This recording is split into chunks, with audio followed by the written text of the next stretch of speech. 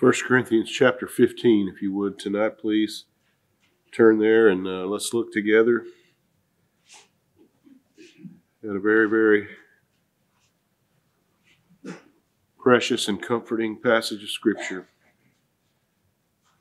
1 Corinthians 15:53.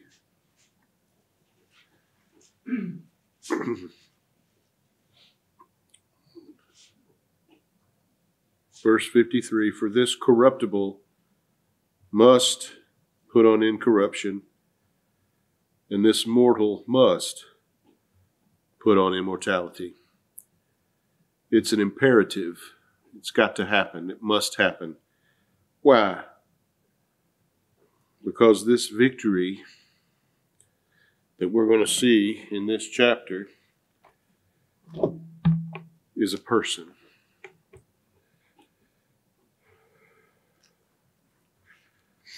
Let's read a little farther down from verse 53. So when this corruptible, verse 54, shall have put on incorruption, and this mortal shall have put on immortality, then shall be brought to pass the saying that is written, death is swallowed up in victory. O death, where is thy sting? O grave, where is thy victory? The sting of death is sin, and the strength of sin is the law.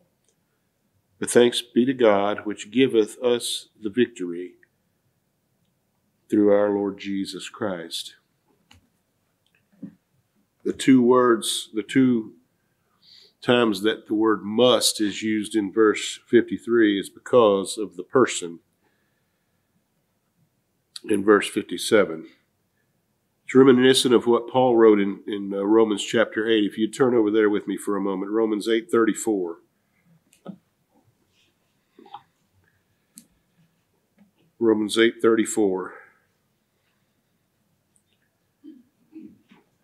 I think we get a sense of the message of this whole passage in our text if we get our minds in the right place here. Romans 8:34, who is he that condemneth? That is, that condemneth me, or the elect of God, any of God's elect. Verse 33, who shall lay anything to the charge of God's elect? Who is he that condemneth? It is Christ that died. Yea, rather, that is risen again, who is even at the right hand of God, who also maketh intercession for us. In other words, Paul is saying we're innocent, uncondemnable before God because of a person, because it is Him. Why do we stand before God in perfect righteousness? Three things in that verse 34. Christ died. He washed all of my sin away with His precious blood. He robed me in the eternal white of His own righteousness. A robe washed in His blood, paid all of my sin debt so that there's no sin on my account. That's why nobody can condemn me. Justified before God. He rose again. What happened on Calvary is accepted of God, successful, satisfactory, and sufficient, or Christ Jesus cannot rise. We know that we are indeed redeemed by Him and made spotless to stand in His presence, in the presence of God, because He is the firstborn of the dead, because He rose for us, died in our place, rose again.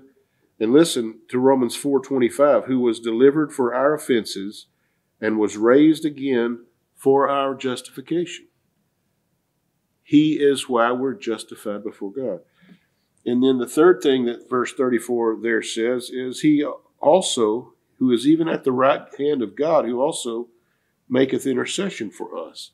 As our mediator is God's Son, who gave Himself for us, we can never lose a case in the courts of heaven. No one can lay anything to our charge because Christ Jesus, our Redeemer, is also our advocate. Our case is based not on anything about us. He doesn't plead anything we've done or would promise to do. But our case is based on his precious blood of the Lord Jesus Christ as of a lamb without blemish and without spot. So Christ himself is our justification. He is why we stand guiltless in the sight of God. So what does that have to do with our text? Well, the imperative in verse 53 also has for its reason the Lord Jesus Christ himself, a person, and what he is to us, as we saw in verse 57. The victory is given to us, and that those musts, the must, this corruptible must put on incorruption, that's the victory. From death to life, from impurity to holiness, from our sin to his righteousness. Those musts are a victory won by the Son of God. The certainty of us going from, and these are the Greek definition of the words in the text. We're quoting it a little different way, but because these are the definitions. The certainty of us going from impure and perishable to perfect and everlasting in our very being. That's what we are. We're going from what we are now to what we are in him. That certainty, that victory was won by the Lord Jesus Christ for us and given to us by him. The way that God has won this victory through our Lord Jesus Christ, God the Son defeating every enemy, including our own sinful nature. We are our own worst enemy by nature, but the old man is done for. So him, the old us, Satan, and all of those who work for him, this whole world, this whole wretched, godless world, it's a victory won. And that's important to understand. All of the blessings that we have, our standing before God in righteousness and holiness, without blemish and without spot, is a victory that was won. You see why we're so insistent to proclaim from God's word that whatever Christ came to do and gave himself on Calvary to do, he fully accomplished. If that victory is not won, then we're goners. We have no hope. We are condemnable before God. We will die in our sins. And we will never be anything but dying, dead and dying. We insist repeatedly in the gospel messages that he did not make victory available. He won it. That's what we have to understand here. What happened on the cross is not subject to our pathetic, depraved, sinful will. It was a victory won for us. Our will is the problem, and Christ crucified is the victory. And there is certainty because of who did it, who accomplished it. So that's what we're seeing there in verse 53. A person. Like in Romans 8 and all through the gospel is a person. He said, I am the way. I am the truth. I am the life. Martha, I am the resurrection. Don't trust in events. Don't trust in doctrine. Like the Pharisees did. You think by searching the Scriptures and knowing the Scriptures you have life, but they point to me. And you won't come to me that you might have life. So that's what begins to jump out in this passage. If we begin with the very first verse there, verse 53, this corruption must put on incorruption. Why? Why is that a necessity? Well, because of who it is that won that victory for us. It's that event, us becoming immortal, holy, changed creatures before God with his own glorious body, made like unto his own glorious body. That's the victory here. And it was given to us by the Savior. Look at verse 54. So when this corruptible shall have put on incorruption, and this mortal shall have put on immortality, then shall be brought to pass the saying that is written, death is swallowed up in victory. You see that? That event, that miracle, that wonderful, like an old dried up dead seed that's planted in the ground. And because God gives it life, because as we read, God giveth it a body as it pleaseth him. And then we go from that shriveled up, corruptible thing, dead, no life, no hope. A seed will just lay there. You lay it right here and it'll just lay there forever. It'll never be anything. But when the Lord Jesus Christ died for us, we died in him. A corn of wheat, except it fall into the ground and die, it abideth alone. But if it fall into the ground and die, it beareth much fruit. And Paul has described this event that way, that we're dead, but we're planted in Christ. We're immersed in Christ. We're baptized into Christ and rise again with newness of life as pictured in baptism. And we come forth with a different body, not the same. We're changed, glorious and perfect and fit to live face to face with the Son of God forever. That's the victory. And it's the bringing to pass of God's word. Death is swallowed up in victory. Simple language, simple truth. The last enemy shall have been destroyed. Death is swallowed up in victory. Again, we have the word victory. In this verse, people talk about the afterlife as though it's just something that's there, you know. The same way they think about the universe. It's just there, you know, here we are. And the earth is just here and the sky is just up there. There's this thing called the afterlife, you know.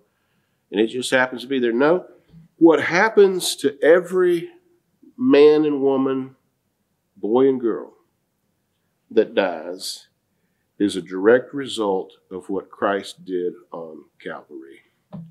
Good or bad. It's when it comes to your eternal destiny. It's not just there. It's a question of the victory that Christ won. Death is swallowed up in victory, or it's not. What happens to this body when it dies is attributable alone to the Son of God and what he did on this earth. If there is victory over death for you, it was won by your Savior. What a simple truth this is, and how thoroughly it banishes all thought of what we do and what we make of ourselves and how we live or don't live. The preaching of the gospel of Christ and what he did is the savor of death and life. Because Christ crucified is the cause of life in them that believe. And to reject him is to forfeit what he did and to be consigned to everlasting death. So it all is consequential of Christ and what he did in this world. Him. He that hath the Son hath life. That's what happens. That's what the afterlife is. He who hath the Son hath life. And he who hath not the Son of God hath not life. That's true right now, and that's true in eternity. That's the simple gospel that we preach. Victory, salvation, justification, our standing before God, life from the dead, from a dead seed to a glorious, fruit-bearing plant unto God. The difference is a person. That's what's so clearly laid out here. All of this also from this verse 54, let's say this. All of this is just another dot on God's timeline. It comes to pass like everything else. And I'm not saying that to trivialize it, but to show simply how that it's according to the perfect will and declaration of God in His Word. Because God said so. Because God said that death shall be swallowed up in victory for those who are in Christ Jesus. That's the message of this verse. It's because God said so. It's His perfect will expressed, revealed in the Scripture, coming to pass. Just another dot on the timeline. And yet, what a dot. What a dot. What a wonderful thing shall come to pass when this body breathes its last.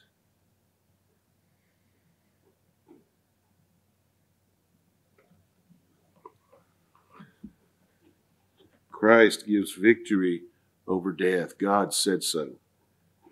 Job said in Job 19:23, "Oh, that my words were now written. Oh, that they were printed in a book, that they were graven with an iron pen and lead in the rock forever. For I know that my Redeemer liveth, and that He shall stand at the latter day upon the earth. And though after my skin worms destroy this body, yet in my flesh shall I see God." How is Job able to say that? How can he know that? To the point where some say when he's talking about engraving it into the rock forever, he's saying, put this on my tombstone. My Redeemer lives, and because He lives, I will live forever. I'll see Him in my flesh. Changed, yes, but me. He's redeemed me soul, body, and spirit. I will yet see Him. After this body is corroded and decayed and is nothing but dust if it comes to that, I'm going to stand and see God in my flesh. That's the victory that our text is talking about. And Job could say that way back then. Some say that's the oldest scripture in the Bible, even older than Genesis, the book of Job. He was able to say that then. Why? Because God said it. That's what our text is telling us. Because God said so.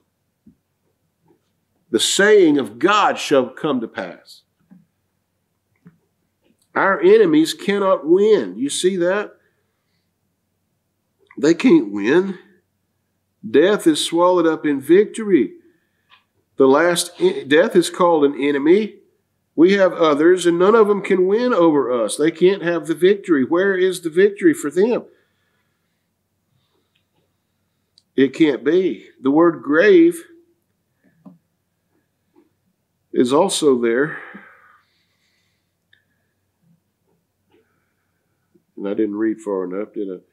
But the word grave in our text, verse 55, "O death, where is thy sting? O grave, where is thy victory?"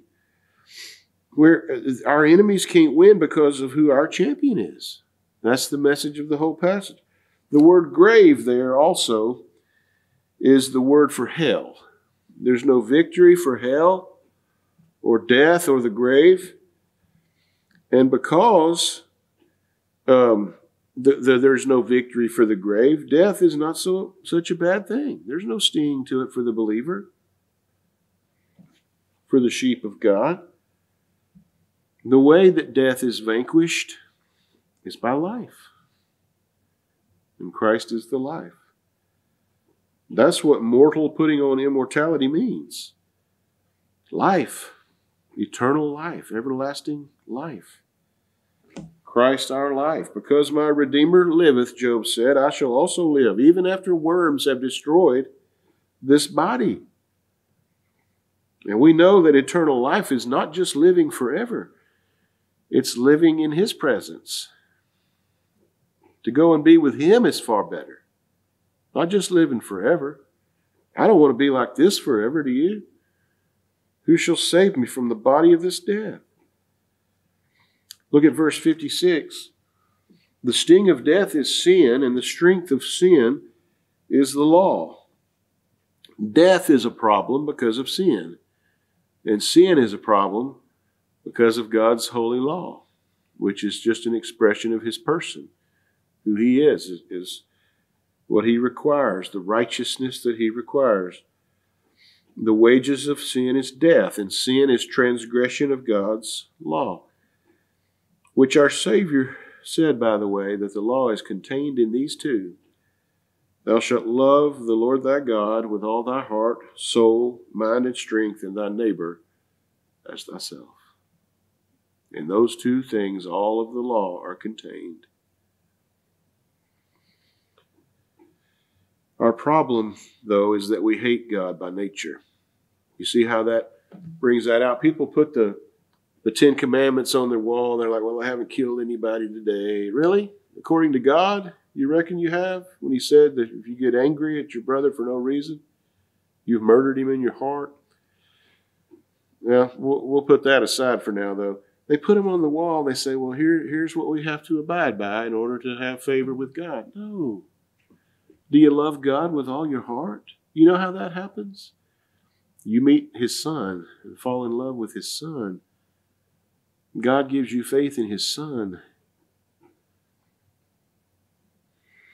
The law is contained in that, in loving him and loving his people, loving your neighbor. And the reason, we hate God, you know why we hate God, is because we love ourselves. This is the condemnation that light has come into the world, and we hated the light because we loved our darkness. We love the darkness rather than God's light. And the world sings, the greatest love there is to love yourself. That's what sin is. That's our problem, is that we love ourselves and not God.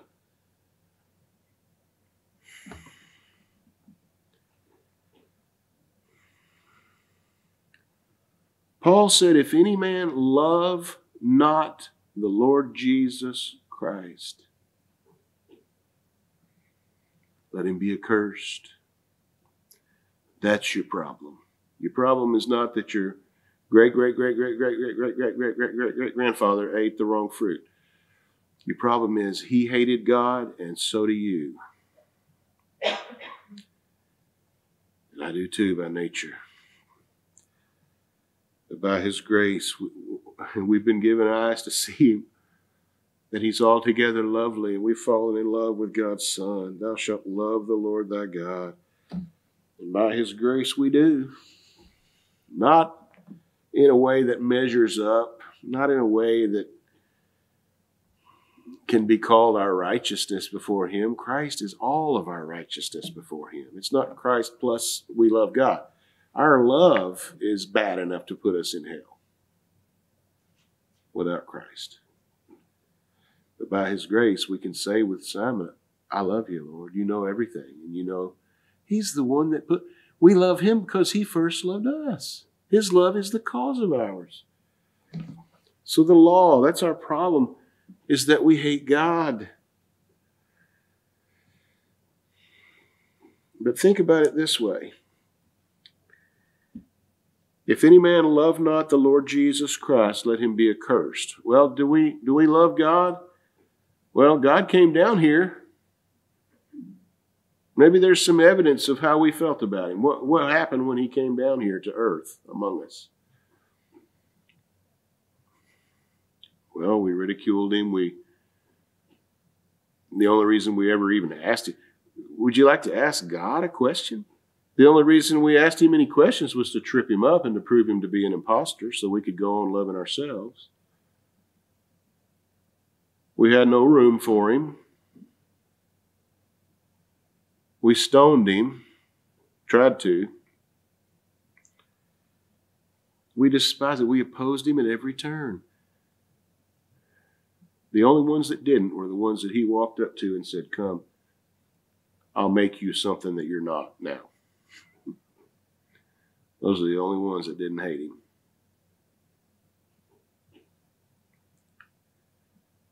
They didn't choose him. He chose them. And so we showed how we feel about God. We spit on him, cursed his name, humiliated him in every possible way we could, up to and including the most ignominious death that we could possibly imagine for him. We nailed him to a cross and we mocked him while he bled. That's our problem.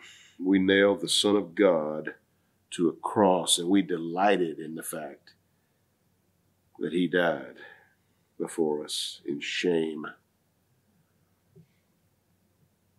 But by that very cross, the Lord Jesus Christ took the punishment of his people, satisfied that law which sealed our doom. And it's by the preaching of that cross that we're made to fall in love with him. The preaching of our hatred for him and his love for us.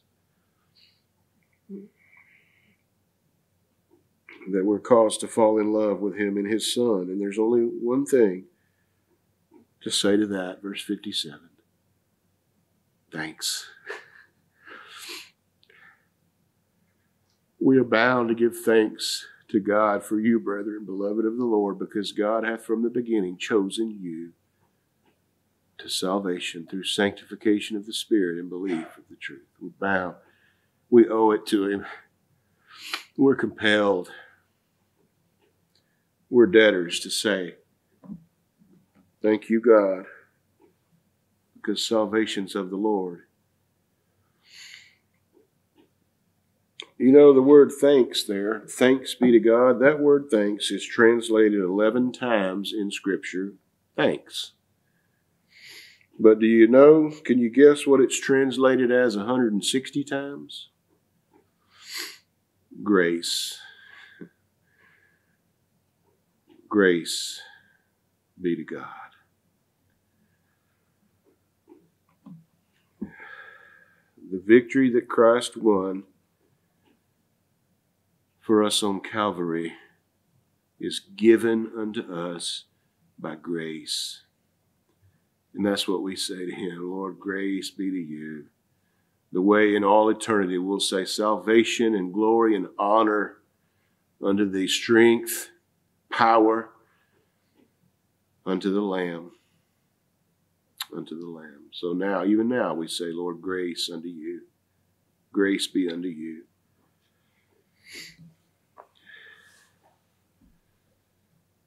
This thanksgiving that we express is an acknowledgement of that free and sovereign grace of God, whereby we are included and put in Christ, who has made unto us all we need. And notice there in that verse 57, it's not offered unto us. It is given unto us. Thank God for that. Thank God for every word of this glorious passage of Scripture. It is given. It is given to those who have done nothing but that which would make us undeserving of it. It is given unto us.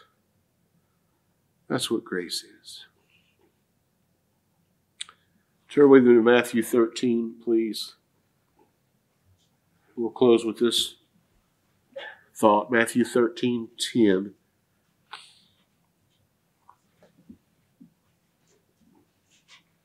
With this thought in mind, it is given. The victory is given to us. Matthew 13:10, and the disciples came and said unto him, Why speakest thou unto them in parables? He answered and said unto them, Because it is given unto you to know the mysteries of the kingdom of heaven, but to them it is not given.